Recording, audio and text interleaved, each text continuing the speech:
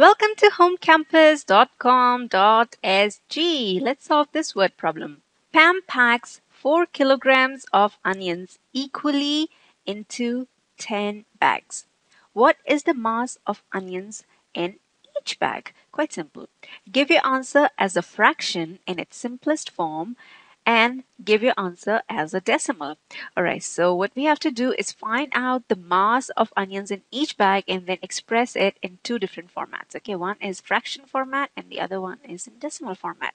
So what Pam had was she had 4 kilograms of onions. So if we make a model for that, it would look something like this. Okay, so Pam had 4 kilograms of onions. So let's say that this is the onions that Pam had. Okay, and this was 4 kilograms. Okay, so this is the red onions that Pam had, and the mass of this was 4 kilograms. So this is 4 kgs or 4 kilograms. Then she divided the onions equally into 10 bags. So what she did was she made 10 bags out of 4 kilograms of onions.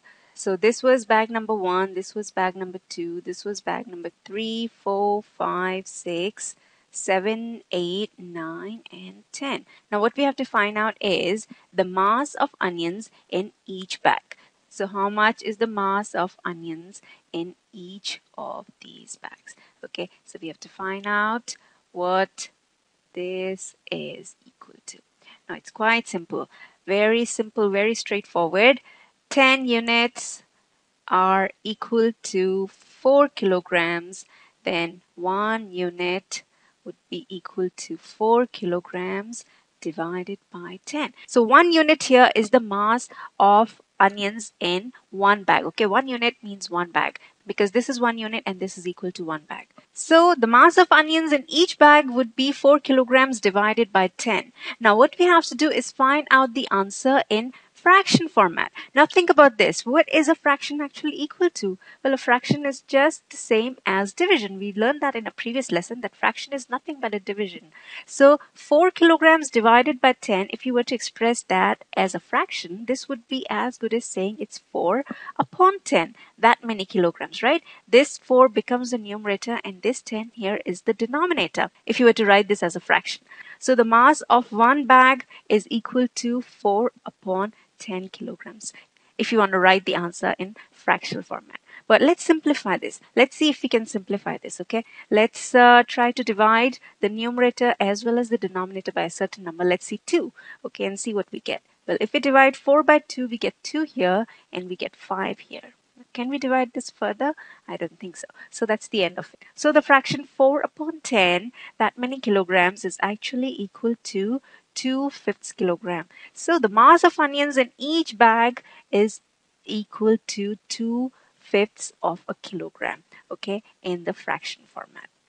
And that's really the end of it. So A is equal to 2/5 of a kilogram.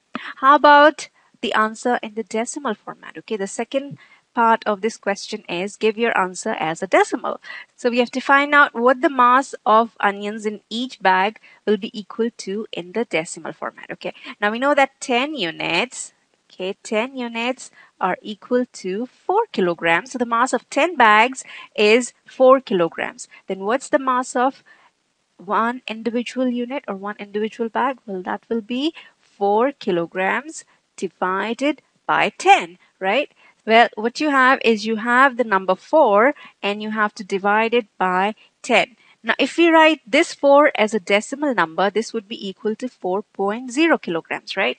And this 10 stays the same. So it's actually 4 kilograms divided by 10 in the decimal format. If you convert 4 to a decimal number, it would be equal to 4.0. You just put a decimal point here followed by a 0. Okay, the value of this doesn't change. It still stays 4 kilograms. Now what you have is you wrote 4 kilograms, okay, this whole number as a decimal number. So you wrote it down as 4.0, okay, instead of just 4. Now you have to divide it by 10. Now, if you're not very sure about how to divide a decimal number by 10, then I recommend that you please do go watch the lesson that I have done on decimals, in which I have explained how to divide a decimal number by tens, hundreds, and thousands, and so on.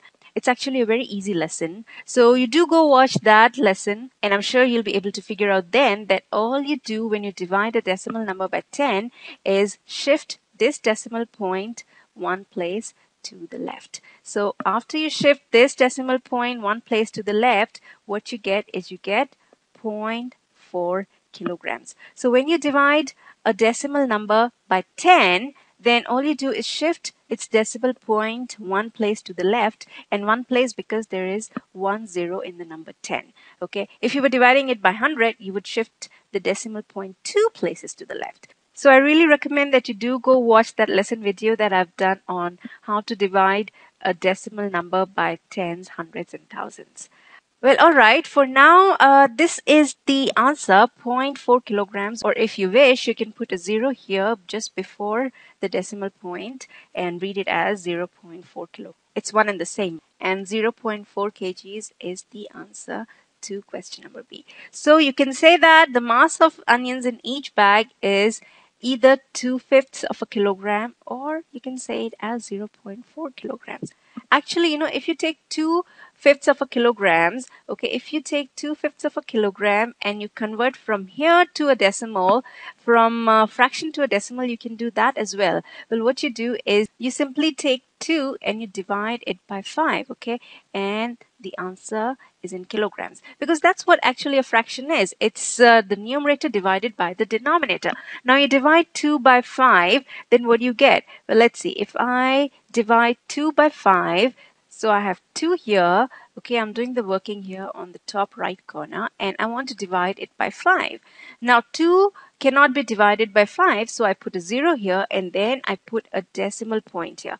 And then I put an imaginary 0 in front of 2. So now I divide 20 by 5. Well, how many times can 5 go into 20? Well, 5 can go into 24 times. And 4 times 5 is 20. And you have a remainder of 0.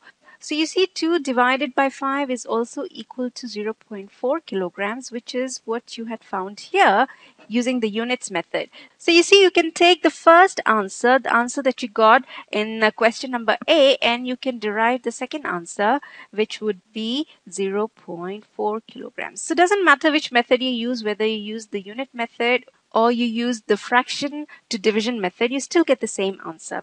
So it's totally up to you which one you prefer. Well, for now, this is the end of this word problem, and I hope you understood it. And I also hope you'll go and check out some other word problems as usual at www.homecampus.com.sg. This is M signing off for now. Bye-bye.